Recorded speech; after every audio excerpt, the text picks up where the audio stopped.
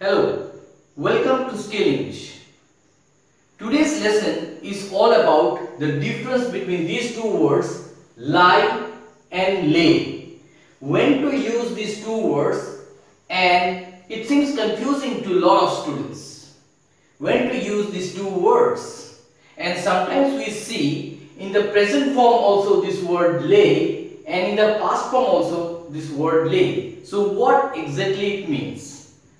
So, if you have any confusion regarding these two words, please watch this entire video lesson. I am sure this will help you to find what exactly is the difference between these two words.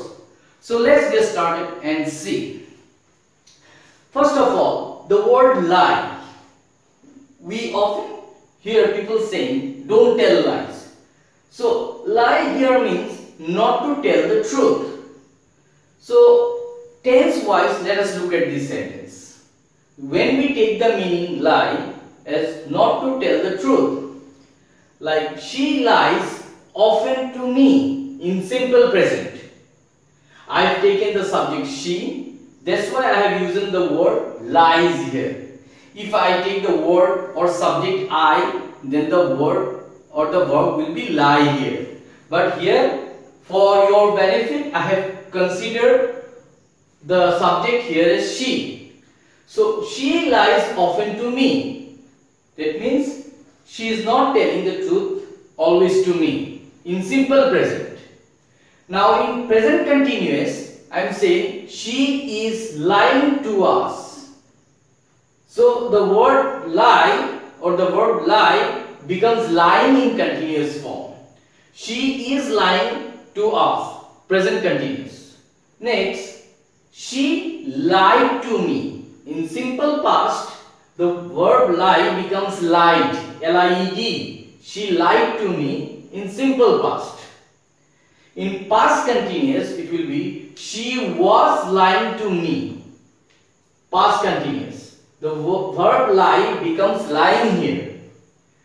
In present perfect, it becomes she has lied to me. I have used the verb has and then the third form of the verb lie as lied.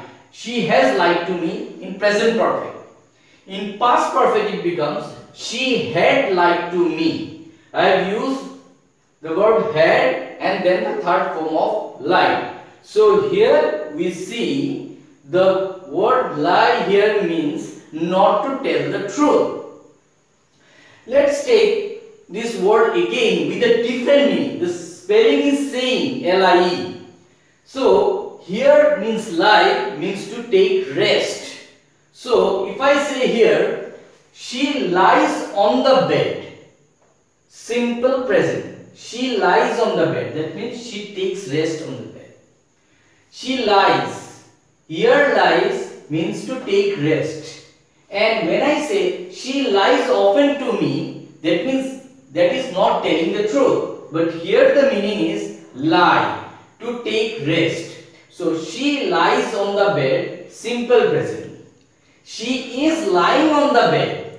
See the spelling, L-Y-I-N-G. She is lying on the bed, present continuous.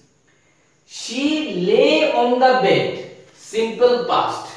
So here the past tense of lie here is lay, L-A-Y. She lay on the bed, simple past. Past continuous, she was lying on the bed.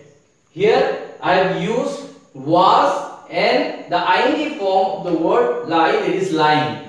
She was lying on the bed, past continuous. So next, she has lain on the bed, present perfect. The third form of the lie word is lain. Next, she had lain on the bed, past perfect. So, here the word lie, the past form of the word lie is lay.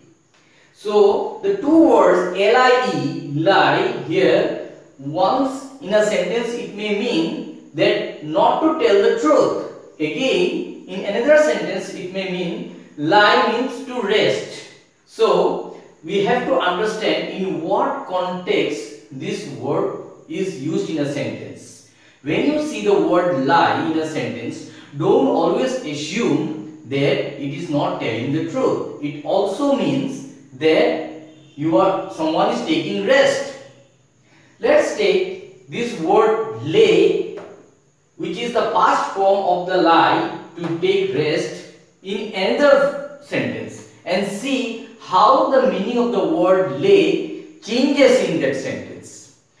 Here the word lay means to keep, and here the lay means the past tense of lie. So sometimes you may find the word lay in the past form, and sometimes you may find the word in the present form. So if you find the word lay in the present form, it means to keep. So I have written a sentence here. She lays the book on the study table. That means she keeps the book on the study table. It is in simple present. Now in the present continuous, this one becomes she is laying a book on the study table. So here the word lay in the ing form becomes laying, L-A-Y-I-N-G. Next, in the simple past, we see the word lay becomes laid. So she laid the book on the study table, simple past. Next, she was laying the book on the study table. Here the word lay in the continuous form is laying. So she was laying the book on the study table. Next, in present perfect, she has laid the book on the study table. So here the third form of the verb lay is laid. She has laid the book on the study table, present perfect. Finally, in past perfect, we say she had laid the book on the study table. So here we have used the third form of the verb lay as laid, and we have used had before it.